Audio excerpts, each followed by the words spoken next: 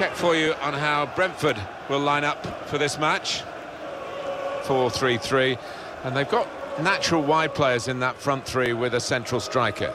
I think that's the key, because those lads on the flanks, it's quite a complicated job actually, because they've got to come inside, support the centre forward, and they've also got to funnel back when they haven't got the ball, so an onus on them.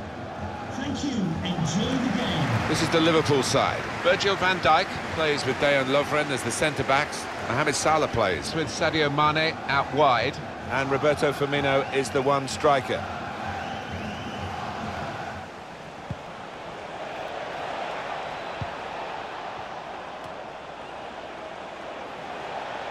Mohamed Salah. Henderson.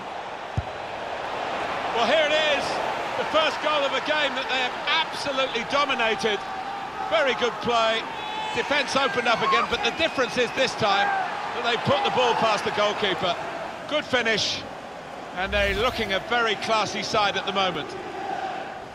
An important moment in this second leg, because that goal has put them ahead on aggregate. Well, all that remains now is to do the basics well. No mistakes at the back.